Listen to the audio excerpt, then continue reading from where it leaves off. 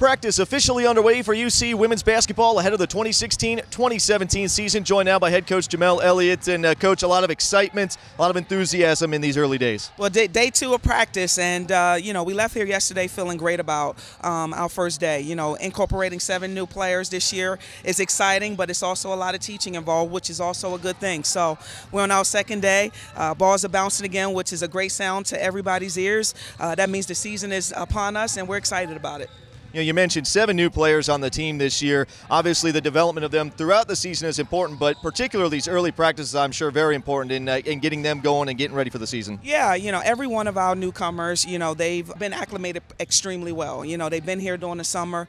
They're used to the type of pace that we want to play at on this level here at UC. So now it's just a matter of continuing to have that consistency from a mentality standpoint, making sure they retain. It's a lot of information that they're getting now that we've started practice. So incorporating a lot of film, a lot of extra sessions of one-on-one time. So, we're going to need our freshmen to play up for us. So we want to get them some early experience, obviously in practice, so they can be ready to go once the season starts. Well, it certainly looks like they're ready to go here for the early practices. Now switching gears to the veteran presence on your team.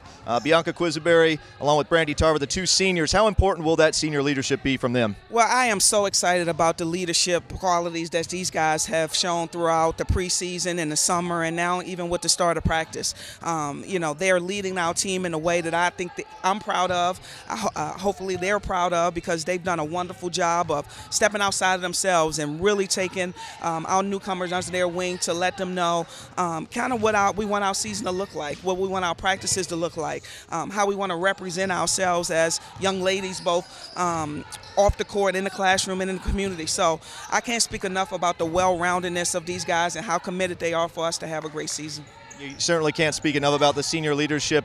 We've seen the last 2 years as a young player, Anna Owens, how important of a role she's had on this team, how great she has been. But now as a junior, how has her role kind of started to shift from being that young, talented player to a leader as well? Well, another year under her belt. Obviously, it's no secret that she's a talented player for us. She's had some conference accolades that she's received throughout her career here. So she's going to be a focus on the teams that we play. So now it's a matter of her understanding that we have some players around her that are capable of doing some things, while at the same time we want her to elevate her game both individually on the offensive and defensive end of the floor, while at the same time improve her leadership, which she has welcomed tremendously. So Anna's ready to be an upperclassman. She's ready to show what she can do. She has some great goals that she wants to achieve this season, and I look forward to helping her achieve those goals. It's going to be fun following everything. Coach, thank you for your time. It's exciting to see the basketballs dribbling again. Excited to get the season going, and we look forward to catching up with you ahead of the season. Well, thank you so much. We're excited about even playing in Fifth Third for the last time before we undergo renovation. So we're looking forward to playing well at home this year and having our supporters come out and support us every game. So thank you. It's going to be a fun season as UC women's basketball officially begins practice here for the 2016-2017 season.